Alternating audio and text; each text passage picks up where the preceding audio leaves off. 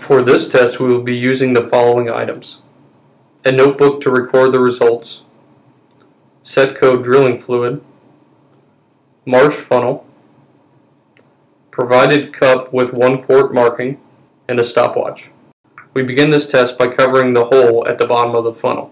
Once the hole is covered, we can begin adding CETCO drilling fluid into the Marsh funnel, filling it to the line just even with the screen. It is important to pour the drilling fluid through the screen to filter out any particles large enough to clog the funnel. Next, the funnel is placed over the top of the cup.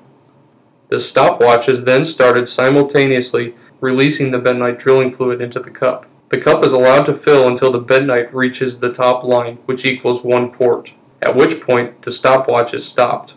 In this case, we would report the drilling fluid viscosity as 37 seconds per quart. For help with your next project, visit cetco.com/DPG, where you will find detailed product information and our handy product usage calculators.